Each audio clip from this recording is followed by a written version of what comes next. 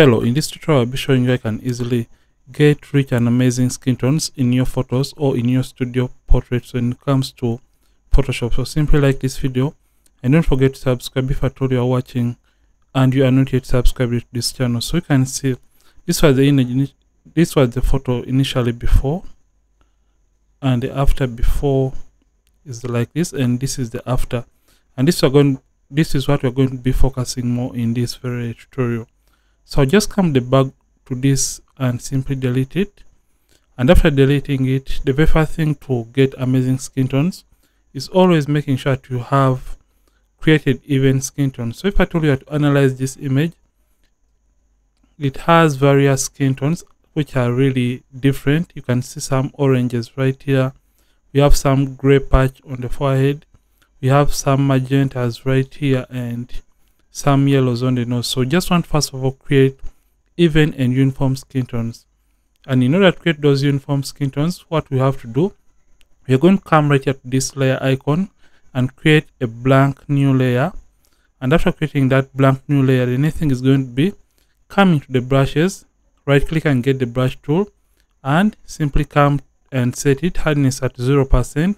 Soft round brush is selected, the mode is set to normal, opacity at 100%, then also flow at 100%. So after doing that, the next thing is going to be coming right here to the blend mode and change it from normal and change it all the way down to color. So after I have done that, the next thing we're going to do, with the brush tool selected, if at all the brush is showing a plus icon, make sure you have pressed the caps lock key on the keyboard, and that is going to bring back the default stroke of a brush or shape of the brush. So we're going to zoom into the image by using Ctrl+. So just want to sample a random area on the skin tone that we want the rest of the skin to look like. So for this, I'll just come and sample right here on the hand. So hold down the option key or the alternate key on the keyboard and left click on the area you want to sample color from. So I'm just going to sample from this area. So you can choose any other random color if at all you wish to. So I'm just going to hold down the option key and sample that color, and as soon as you sample, it has to display on these color swatches. So after you have ensured or done that, the next thing is going to be simply using the brush and simply painting on the skin.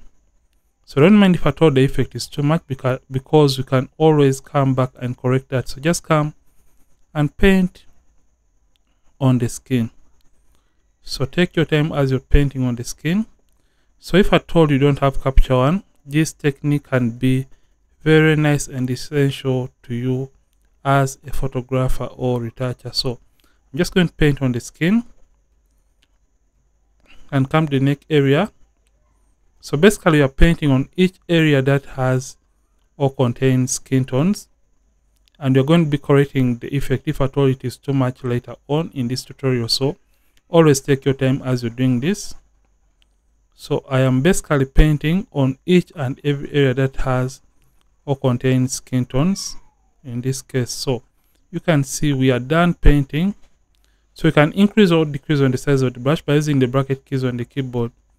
So right now this is what we have done, and we're also going to paint on this other side of the hand. So make sure you don't leave out any area regarding skin tones. So I'm just going to paint just like that, reduce on the size, and also paint on these fingers in these areas. And by just doing that, you can see right now the skin is looking better and even. So if at all you have painted extras and you want to correct that, simply come and get the eraser tool.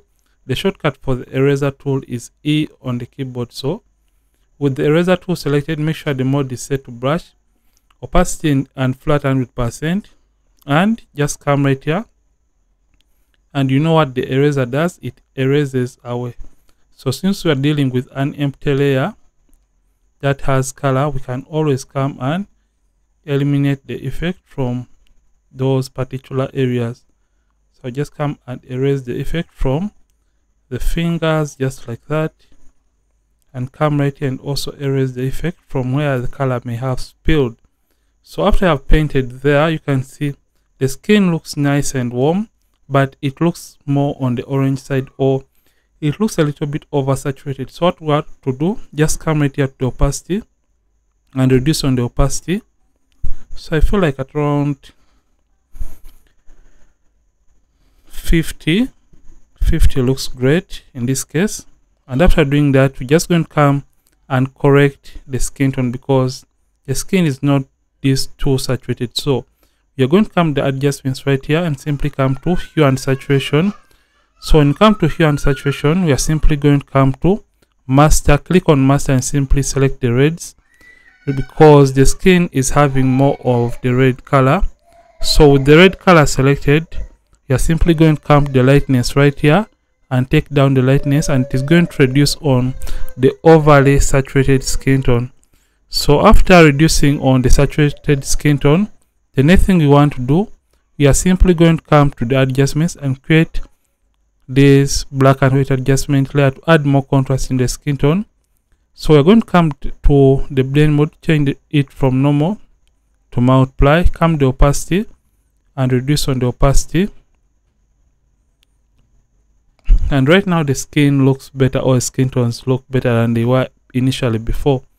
So what we want to do next, we can always come to the selective color adjustment layer and first of all come to the reds, and you can always reduce on the yellows in the reds if at all the yellows are too much. But for this case, we're just going to come to the blacks and take the cyans up just like that, and it's going to reduce on the effect or the overly saturated skin tones. And you can as well come and take the yellow slider towards the blues to cool down the image a little bit. So this is what we have initially, or this is what we have been able to achieve. So if at all the skin is too saturated for your liking, you can simply double click on the hue and saturation adjustment layer that we created initially, come back to the reds, and you can take down the lightness rather even more to your liking. So I'm just going to leave it to -17, and this is what we have been able to achieve right now. So if at all you want to make the image even better, you can simply come and whiten the eyes. So in order to whiten the eyes of the model to make the image look better, create one final hue and saturation adjustment layer, take the lightness all the way down to around -71 and press Command I, or you can use Control I on the keyboard to invert the effect. Come to the brushes, right click and get the brush tool. Make sure the hand is set to 0, soft round brush is selected, and make sure you have black and white on these two color swatches. So to reset, if at all you have any other random color, press D on the keyboard, or you can left click on these two tiny swatches and zoom into the image by using Ctrl plus, or you can use Command plus on the keyboard. Reduce on the size by using the bracket keys on the keyboard. Make sure white is the foreground color and simply paint in the eyes, and in that way you're going to be whitening the eyes and make the image look better. So you can see where we started. So this is the image right now, and it looks better than it was initially before, and we have been able to get nice and rich skin tones. So this is it for this video, and if at all you have enjoyed this, simply like this video and don't forget to subscribe if at all you are watching and you're not subscribed to this channel. Ronix from Ronix Photography. Thanks for watching, and I'll see you in yet more videos on this channel. Don't forget to keep practicing and also keep creating.